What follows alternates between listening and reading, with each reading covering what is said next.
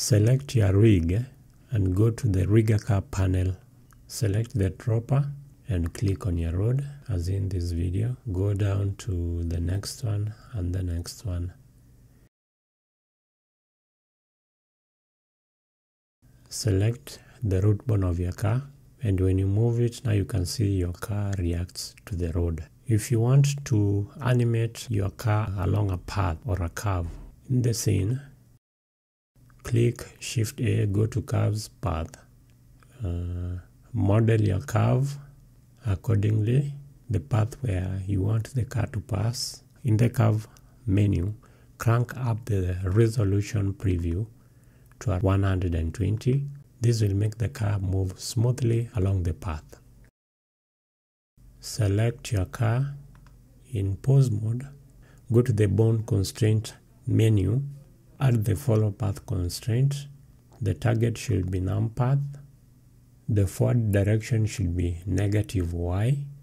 Select follow path and fixed position.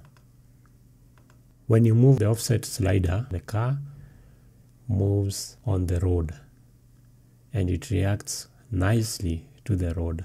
Now to animate it, go to frame 1, insert a keyframe by clicking letter I on your keyboard.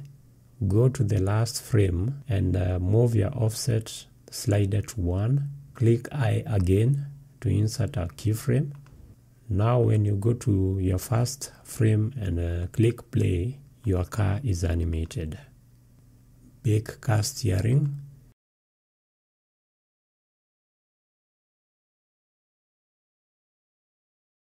Now your steering movement is baked and automatically animated into the timeline. Bake wheel rotation.